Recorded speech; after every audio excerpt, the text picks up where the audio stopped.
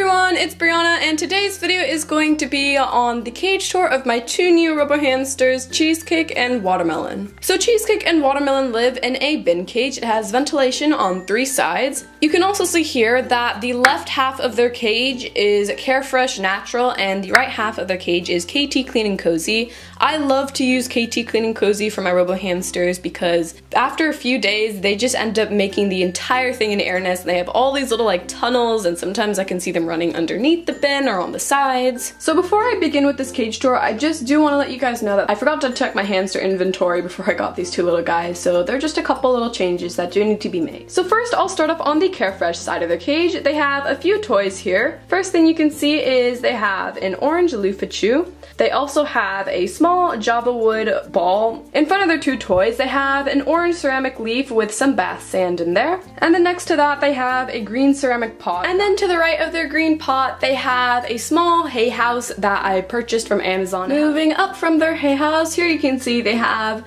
2 silent spinner wheels, and I do know that these are the smaller ones, the 4-inch size. Cheesecake and Watermelon aren't full grown yet, so they haven't quite reached their adult size, so these wheels are still fine while they are temporary, but I will be purchasing the 2 6-inch silent spinners for them. Then in front of their wheel, they have what's left over of an Ecotrition edible log, and this I found is just really popular among my Robo Hamsters. This was Hazel's last one, and she completely destroyed it all on her own. So I'm sure these 2 boys are going to destroy this within a couple of weeks. Moving to the right of their blue and green silent spinners, you can see they have a plastic Lixit water bottle. I am eventually going to put in a second water bottle. I did have another Lixit water bottle which was in the holder over here to the left, but I couldn't find it, so I will be purchasing another water bottle for them. So taking a little detour from their water bottle here, you can see next to their ladder they have a willow ball, and inside of it I put a few treats. Once they smell the treats in here, it'll encourage them to start chewing away at this, and it's just a boredom breaker for them. Now going up their ladder, they have a couple things here. They have 2 food bowls on opposite sides of their 2nd story. This is so that way in case one of them gets a little bit protective over the food, the other one can still eat. And then in between them is a half moon willow toy that I got from the Binky Bunny shed from one of her contests a while ago. Now moving down from their 2nd story, you can see I took their ladder out of the way. So the item closest to us is a hay hut that I just bought from PetSmart. Then behind it, right over there, you can see they have a small coconut house, and a lot of people ask me where I got it from. I believe I got it from the reptile section of PetSmart. To the right of their little coconut house is a small hidey hut that I bought, I think, from Amazon. And then the last thing in their cage, which I won't take out for this video, which you'll soon learn why, is a willow twig tunnel to the right of their hidey house that I purchased from PetSmart. The other day, the back leg of their 2nd story fell off, so this is mainly there just so that it can help support their 2nd story. Anyways guys, here is just one quick overview with Watermelon joining us. Thank you guys for watching. I hope you guys enjoyed the video, and I'll see you guys in the next one. Bye guys!